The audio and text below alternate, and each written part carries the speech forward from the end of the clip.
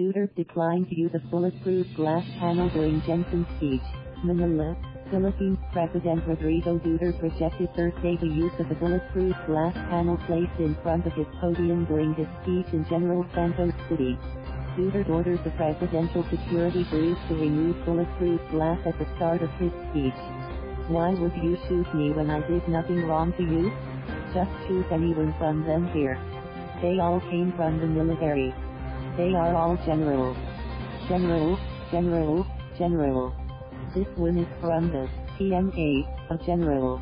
But don't shoot us politicians because we are just serving you. Kindly remove this. Otherwise I will not speak, he said, drawing applause from the audience. Duterte was in the city to award land titles to agrarian reform beneficiaries.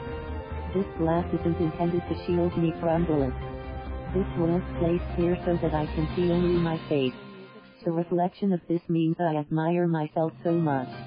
But the truth about this is to prevent me from being shot from there, he said. This was not the first time the 74-year-old president used a bulletproof glass panel during his speech. In April, Duterte also used a bulletproof glass during his speech at a campaign rally in Malabon City.